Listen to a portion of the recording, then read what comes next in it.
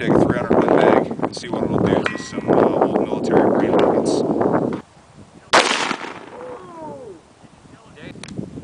Alright, this is the style of K-pot that they would have worn in like Desert Storm or early in the Iraq and Afghanistan wars. They've been enhanced since, but as you can see, the 300 Win Mag did penetrate it. Went right through in the front and blasted through in the back. So that soldier would have been hurting. Alright, we've got a AK-47 here, cheap little Wasser 10, and we've got a SAPI plate, just like we use overseas in Iraq and Afghanistan.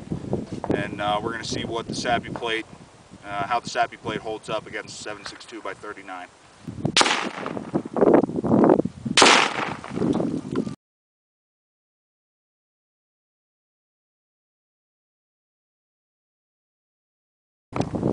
Alright, so we just shot the AK at the SAPI plate, and the bullet, I think, entered right here and exited right here. You can kind of feel a little trench dug right between them. So we're going to cut it open to find out if that's actually what happened, but there's nothing on the other side. Didn't penetrate.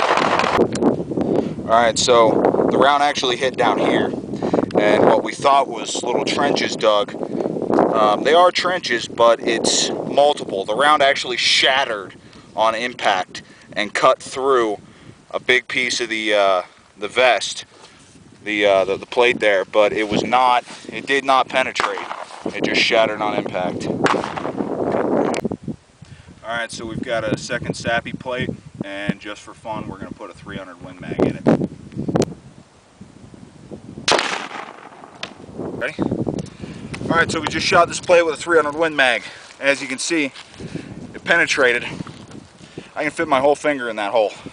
Look at that. Came back out the other side. This guy was dead. Then you can see our target stand.